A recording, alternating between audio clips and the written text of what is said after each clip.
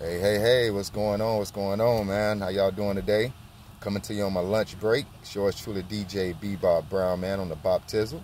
Check this out. Decided just to come to you a little bit, to talk a little bit about the spiritual journey that I'm on right now. Kind of new to it. Say I've been on this journey since about maybe January. I guess that makes like 8 months now. And when I tell you that this has been something that has been extremely different in my life, walking with Christ, it has been challenging. Um, it has been very different. And now I'm at a point in the journey where it's almost like disobedience.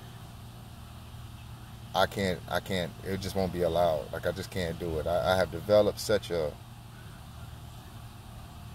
strong and personal relationship with the Most High that it's almost like I refuse to let him down again. You know? I don't know if that makes sense to anybody who's going through the same thing, but I'm just so in love with the fact that I love being obedient to the Most High. Around 8 months ago, I started practicing semen retention, and the benefits from semen retention has been miraculous. When I tell you, from the weight loss to the muscle gain, even to hair growth, like, it's been so many benefits to semen retention, and I just give all praises to the Most High. Excuse me for sweating, y'all. I'm at work right now, and I'm on my lunch break. And it's very hot. I'm in the state of Florida, so it's extremely hot right now.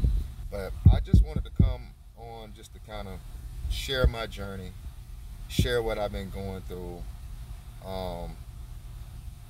Decided to start this community for people like myself, who's also walking with the Most High on a spiritual journey.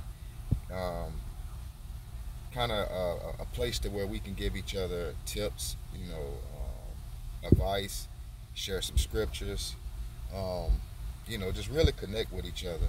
It's very important to stay around like minds. Iron sharpens iron. I always believe that. And you have to, one thing I've learned on this journey is you have to surround yourself around people who think the same way you think, who love the Most High the same way you love the Most High, who's obedient to his word, who's obedient to his commandments, who's obedient to his laws. You have to surround yourself with those type of people. A lot of times you go through the form of isolation. That's what I was in a period of about the past, maybe, like I said, I've been on this journey for about 8 to 9 months. But before that, I was just on isolation, not even knowing why God had me isolated, not knowing why I guess the pandemic had kind of kicked in, and this was all during that time. But he started working with me. He started waking me up. He started showing me different things. He started talking to me and just guiding me in the direction that I needed to go, and just changing so many things that were broken with me, and fixing them. And I just give all praises to the Most High, man. It has been, like I said, I'm not going to sit here and tell you that this walk has been easy, because it hasn't. It's probably been one of the most challenging things I've ever done in my life. But the benefits of it, oh man, just the benefits of it. It's amazing. It's amazing what God can do in your life. When you're obedient, when you stick to his word, when you abide by his word, your life definitely does change. The blessings definitely do come in. God is a great God. He will reward you. He will do great things for you, but you have to be obedient. I think it's a verse in the Bible, a scripture in the Bible that says, faith without works is dead.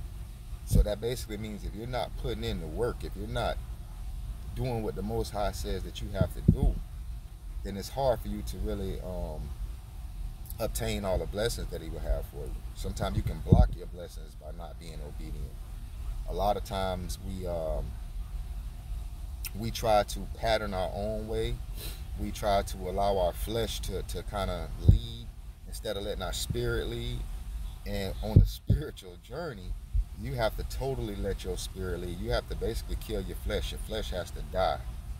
You know, your flesh has to die, because one thing I always say is the flesh craves what the spirit does not desire. Let me say that again. The flesh always craves what the spirit does not desire. And on this spiritual journey, that's one thing I've noticed is it's a constant war between my flesh and my spirit. A lot of the things that I used to love doing, a lot of the fleshly things, you know, from sex to drinking to partying to, you know, hanging out, you know, all those things defile my spirit. You know, those are things that's going to separate uh, my relationship with the Most High. And I can't have anything right now that's going to separate my relationship with the Most High. So when it comes to commandments, when it comes to laws, when it comes to anything that circles around Him, I'm definitely trying my hardest to stay obedient, um, showing discernment, reading my scriptures, fasting, praying, staying away from temptation, not allowing myself even to be around temptation. You know, not giving myself a window to mess up. You know, not giving myself any room or error to backslide. That's just not gonna happen. That's just I don't. It can't happen. Um, I feel like when God started calling and choosing a lot of people during these times, it's for a reason. It's for the times that we're living in, the wicked days that we're in, the beginning of the last. And He's waking up a lot of His people. You know, He said a lot of people, I think He said 2/3 of them are in a deep sleep. Um, 2/3 of them are lost, and 2/3 of them will wake up. And I just feel a spiritual awakening. I also feel blessed that He chose me to awaken me. You know, He could have left me alone. He could have let me be. He could have let me still be a victim of Satan. You know, I was destined for hell. I was destined for hell. But thank God, praise the Most High for changing my heart, my spirit, my mind, my soul. You know, even my walk. You know, I'm a DJ. A lot of people don't know I'm a DJ. I do clubs. I also do radio. So um, a lot of times we don't realize when we speak and when we talk the wickedness that comes out of our mouth. A lot of times we don't realize. And it wasn't until the Most High changed me that I realized that my talk was wicked. My walk was wicked. Everything I did was wicked. So in this process of this journey, I'm trying to basically change everything over. Um, I got my spiritual eyes open. I got my spiritual ears. He gave me eyes to see, ears to hear, knowledge, understanding, discernment, and wisdom. And now I'm using that and applying it in His name. You know, reading the Word of God. Now I can see it differently. I tell people sometimes, until God open up your eyes, until He give you eyes, you can't even read the Bible. The Bible is almost in codes. It's almost in small little like messages that you can't see until God open up your eyes and give you the eyes to see. A lot of times you can listen to music, not understanding that the music has a spiritual undertone in it, right? Like a lot of rap, a lot of hip hop. But when God starts opening up your ears, you start hearing that demonic tone. You hear that force that's coming out of that, and you're like, whoa, you know. I praise the Most High for what He's doing right now, and I know this is just the beginning. Um, I'm ready to put on the full armor. Um, I'm just loving this journey, and I want to keep you guys posted. I want to build this community. Like I said, I want like minds. If anybody else who's just started a spiritual journey, if you want to share anything with me in the comment section, you're more than welcome.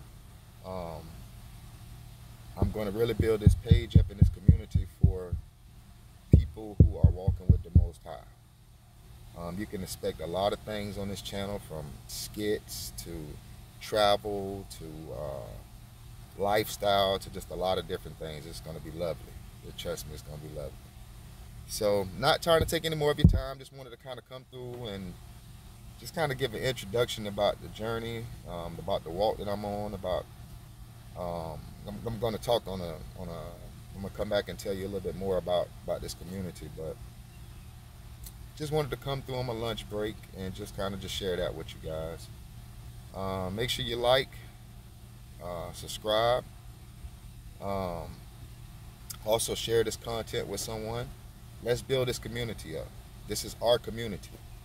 You know, let's work together, man, so we can praise the Most High. All right, man. Hope y'all have a great day. Talk to y'all later. God bless.